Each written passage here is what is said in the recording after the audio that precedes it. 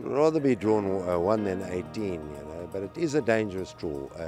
You can get caught on the rails, you can get stuck there, and a horse that's tiring in the race will filter you back through the field.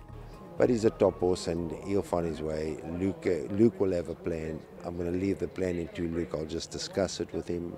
As I said earlier, I think him and Luke are maturing at the same time. Have you got him in the best space that you could get him in? Look, yeah, you know, he puts himself in those spaces. It's not that, listen, we've got to look after him in that, but he puts himself in those spaces. He either is or he isn't, and right now he is.